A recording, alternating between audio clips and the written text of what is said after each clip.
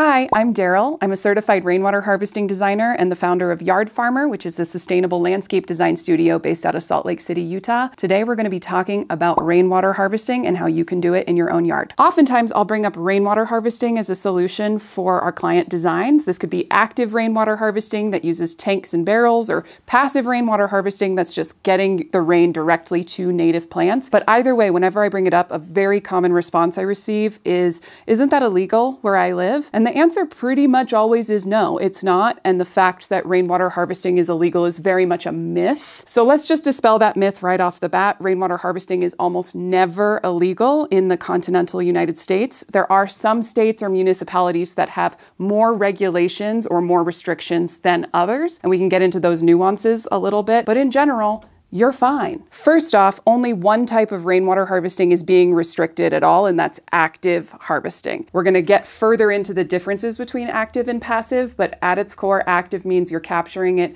from the sky, putting it into a tank, a barrel, a cistern in order to use it for a specific purpose later. A lot of times, states will have a maximum amount that you can harvest for your city or your state. In Utah, it's 2,500 gallons. In other places, it's twice that. In Colorado, which has some of the most stringent rainwater harvesting rules, it's just 110 gallons or two 55-gallon barrels. But there are no regulations on passive rainwater harvesting. And what that is just getting the water to your plants directly and using earthworks or grading to make sure that that water, when it exits your downspout, doesn't just run off to the street. Essentially, we're digging around to create speed bumps for the water so that it absorbs and percolates into the soil. And guess what? When you use native plants in that case, native drought-tolerant plants that are adapted to the rainfall and dry-out periods of your region, then you really don't need to irrigate in the interim. A lot of folks, when I explain the concept of passive rainwater harvesting, they're saying, but I want to get the water to the plants when it's not raining. The system you're describing is only watering the plants when it's raining. To which I reply, exactly. Because with a native plant, that plant is able to absorb the water that it needs and then go extremely long periods of time through drought and still survive. Sometimes those plants might go dormant. You'll see that in really hot, dry climates like Tucson, Arizona, for example. You could definitely keep a landscape alive with no supplemental irrigation, but it's going to go dormant and a little crispy during periods of long drought. But because you've done that grading and created the speed bumps, the swales for that water to absorb, the minute there's a monsoonal rain and all of those basins are filled up with water and then it absorbs into the soil, those plants will put out a brand new flush of growth and everything will be green and colorful again. I saw a thing just the other day when I was reading about the difference between the two, and they were just like, yeah, like you just said, they don't care if you're directing the water because it's still going to go down to the water table. Yeah, exactly. So you're not taking anybody's resource away because the rain is owned by the public. Yeah. Yeah. And but also, if you capture it, you might be taking more than your share. Theoretically, yes. Like with active harvesting, it's very trackable how much water that you're technically capturing, right? And a lot of places where water rights have a lot of tension surrounding it. They don't like that. However, it's very hard to regulate passive rainwater harvesting at all, regardless of if it's going back into the water table or not, because at the end of the day, all you're doing is letting your downspout drain out into your yard, which is how all downspouts drain. Like, oh no, your downspout is pointed at dirt. There's no way to regulate that. It's very easy for everybody to do, even in places like Colorado that have those really strict laws. So let's talk about passive rainwater harvesting and what that would actually look like. We can get into the math and the volume calculations and everything like that later. Like I said before, it's basically creating speed bumps for the water, but rather than building things up, we're digging down a little bit. This could be as shallow as 6 inches in most cases, but creating some kind of swale.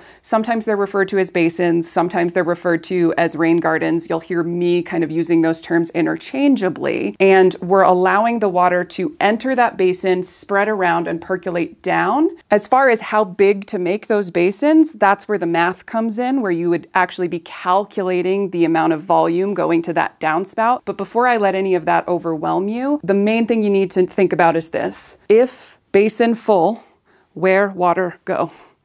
And that's so silly, but that kind of caveman language is actually how I talk myself through imagining how water's going to move through a property and through a yard. And so if you've pointed a downspout at one of these swales and it fills up because it's raining a lot, where's the water going to go next? Before you get bogged down with volume calculations or square footage calculations, just pay attention to the gravity and the grade of your yard and be certain that if any of these rain gardens that you create fill up, that the water's going to move away from your house and not back towards your house. If you do want to get nerdy with me about the math portion, we're going to be doing a webinar on passive and active rainwater harvesting a little later. We'll talk more about it later in the video, but you can click on over to the website to get that information. With passive rainwater harvesting, you're going to want to plant drought-tolerant natives that are soft, like think grasses, perennials, that kind of thing, in the basins. And then you can plant things that don't want to be sitting in standing water for even a short amount of time around the basins, and those roots will still access the water. So trees, shrubs, or depending where you live, if these are native to you, things like cacti and succulents could also live on the high points outside the basin. Those systems are able to survive extremely long periods once they're established without supplemental irrigation. In a lot of cases, that can mean just when it's raining. So once these plants are established, you could get away with perhaps not irrigating your yard at all, of course, depending on where you live and how crazy of a drought we're having, that kind of thing. And again, just to make things simple for you so you don't have to overthink it, it's always good to have a drip line or some sort of irrigation connection nearby so that if you are in a period of extended drought, you could always flip that on to supplement. But the goal, I think, could and should be that we're greatly reducing the amount of irrigation water we need to use in our yards. Now we're going to talk about active rainwater harvesting, which is what most people think rainwater harvesting is when those words are spoken. And that's tanks, barrels, cisterns, all of that good stuff. More often than not, the rainwater that we're capturing from our downspouts, we're using in our irrigation. So there's not a lot that we need to worry about as far as filtration or dealing with toxins or impurities if we're just going to go ahead and water our landscaping with it. But you can, of course, depending on the regulations in your city or state, capture rainwater and then actually use it for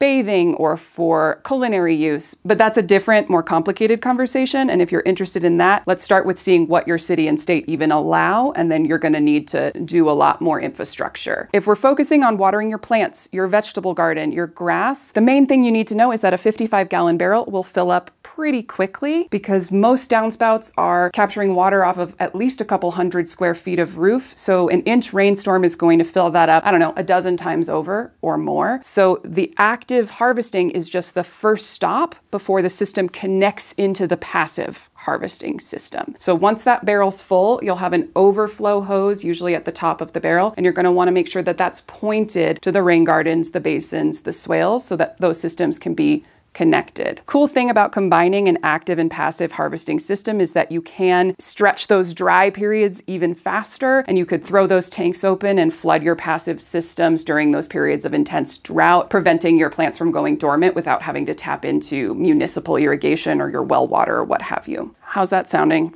Blew my mind, actually. Yeah? Yeah, I really? just learned something. Cool. What did you learn? The top spout. The top spout is for overflow because you want that system to be full and you want to keep the barrel full when it's overflowing. Right. So if we had the bottom one open, then the barrel would never fill up. I also thought I could use that to like daisy chain barrels together, which you could. You 100% can. Didn't think about the fact that I could put a hose on there and direct that to my passive system. So I love that. Excellent. Yes, so you absolutely can daisy chain barrels together if you wanted to increase the amount you're actively harvesting. And so you'd have that hose from the top go to the next one and the next one and the next one. And then finally, that would still fill up all the way and overflow into your landscaping somewhere. I would not bother with active harvesting unless I have my passive system set up. I live in the Western United States where more than 60% of culinary water, drinkable water, is going to outdoor irrigation. And most people in the summer in the state of Utah and surrounding states are spending hundreds of dollars a month on supplemental irrigation. And a 55-gallon rain barrel, while full, is not going to affect your water bill and is not going to actually bring down the amount of water that you're consuming. But getting the water from your downspouts into a really thoughtful passive rainwater system would reduce your irrigation needs extensively. So until you have that system set up, I'm not that concerned with tanks and barrels. They're nice to have, but they're not actually going to move the needle as far as water conservation is concerned. The combination of them is pretty killer though. So in a perfect world, we'd all have several hundred gallons or more actively collected that would overflow passively, and then we could use the rain barrels in our vegetable gardens or just to get us through long periods of drought without having to